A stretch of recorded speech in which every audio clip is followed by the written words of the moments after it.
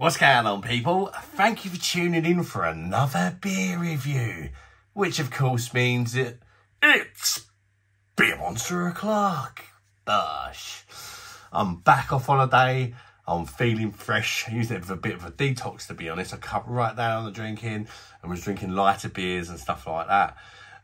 That new Corona thing that's like 3.2%. Come on. What a good boy I've been. But I'm back and it's time for another beer review. I've been straight to Home Bargains, as I do since I've come back. Because, as you know me, I'm a bit of a Home Bargains whore, you could say. And I noticed they had a new lager in town. So I thought, let's crack it open. Let's give it a review. It's by the Sharps Brewery, who of course make the absolutely fabulous Doom Bar. Yeah, less said about that the better. This is their Offshore Pilsner. I thought I'd give it a go. It's a good ABV. It's 4.8%. That's a decent level ABV for a lager, in my opinion. Yeah, it's 69p in Home Bargains. It's got to be worth a try, innit? 69 pennies. So I thought I'd pick up 2 cans. So I've got another one behind me. In front of me, sorry, which I'll grab in a sec. Yeah, 4.8%, 69p, 330ml can. Hopefully it's quite good. You never know. Hopefully they're a bit better at making a Pilsner. Let's give it a try. Let's crack her open and see what she's all about, shall we? The Sharps Brewery, I believe, is based in Cornwall. And I do like me a Pilsner. So I'm quite excited to try this. Because with Home Bargains, cheap doesn't always mean crap. It normally means a short day or company's gone out of business or something along them lines, you know. Let's have a look at her in the glass. Let's grab that other can quickly. There we go. Right. I'm going to stick the other one in there as well. Why not? It's nice to have a pint, isn't it? It is nice to have a pint. That'll do. We've got a nice big head. That'll do. It's a very pale straw. Could call it golden, whatever you like, but it's a pale golden or straw colour. Good levels of carbonation. Quite small bubbles, which they say is a sign of quality. Nice white foamy head. It actually looks pretty decent, to be fair, don't it, in the glass? This Stella glass, or chalice, if you like, does tend to bring out the best in the beverages, in the lagers. That's why I use it. And yeah, this one looks pretty good. Let's get the nose in there and check out the aromas of the beverage.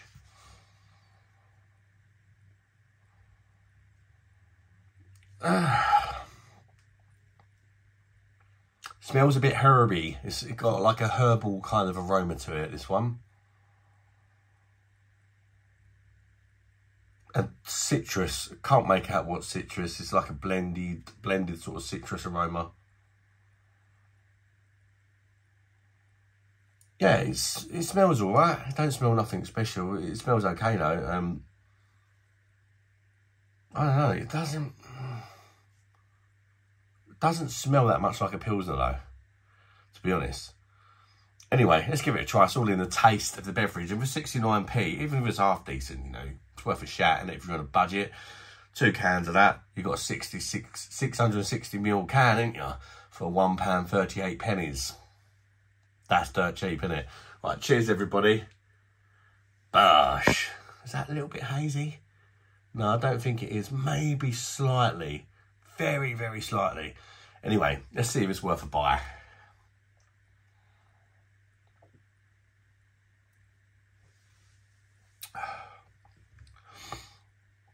Okay. First of all, it's got a reasonably smooth mouthfeel. Quite a nice mouthfeel, actually. I'm going to have to go again on this one. It's one of them ones that takes a little bit of time. Either I'm not tasting much or it just didn't register.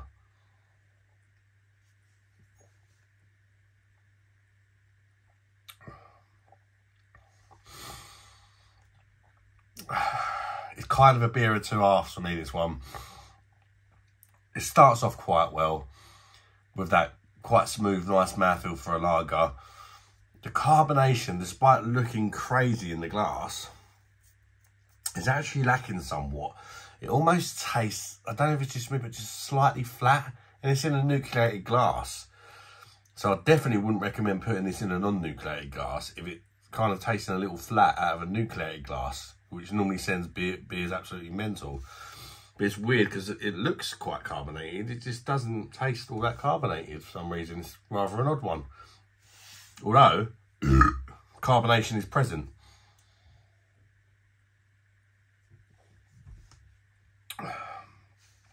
After that nice smooth mouthfeel, you get, you know, it's a clean tasting lager. It's a very fresh tasting lager. It's a very easy drinking lager. At the start, you think, right. And then you're sort of waiting for something to happen. Being a Pilsner, you'd expect perhaps a decent bitterness on the end with a little bit of spice sort of thing. That's my idea of a sort of decent Pilsner. And this one's not doing either. And it's a real shame because it is nice and clean tasting, especially for a UK brewed lager. It does taste clean. It is refreshing. It's not crisp. There's no dryness. There's no real bitterness about it. There's no real spice. It's just a little bit boring. And it's almost tasting slightly watery, even at 4.8%, just because there's nothing really going on to take you away from the fact that, of course, beer is mostly water. Do you know what I mean? And the water's really coming through. But it's a nice, clean tasting water. But I don't want to taste water. You know, it's a Pilsner.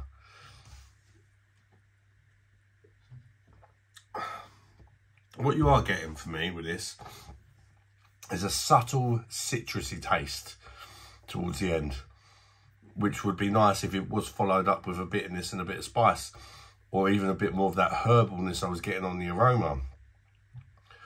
But there's nothing really here. A bit of spice really won't go amiss, you know what I mean? Or just something. It's just a very unexciting, average beer. It could have been so much better if it just had something about it on the end, because it starts off nicely, but where nothing really happens, it's just a bit, I don't know. At the end of the day, 69 pence. For 69 pence, it's very drinkable. You know, in the same way that like a Corona or something like that is, you know, but there's not a great deal going on here. It's a very easy drinking lager that tastes a little bit citrusy on the end. The mouthfeel's quite good. You know, as I say, there's just nothing going on. It's a shame, it really is, because there's, like, when I first took that first mouthful, I thought this is going to be good. And it just never got going. It's a real shame. Perhaps it's not selling well. Perhaps that's why it's in home bargains. I don't know. Offshore Pilsner. Yeah, it doesn't really get off the shore, to be honest with you. It stays on the shore. It doesn't get offshore. I'm going to give it a 6 out of 10.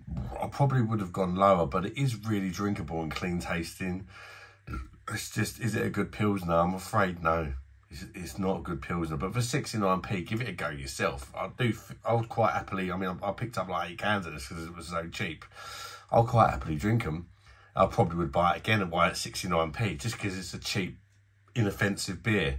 But it's not a good beer for me. Anyway, thanks for tuning in, guys. Smash that like button if you've enjoyed the video. Let me know your thoughts on this beer if you picked it up. Am I being a bit harsh? It is 69p. But I'm trying not to think about the 69p thing and just think about, do I think it's a good beer or not?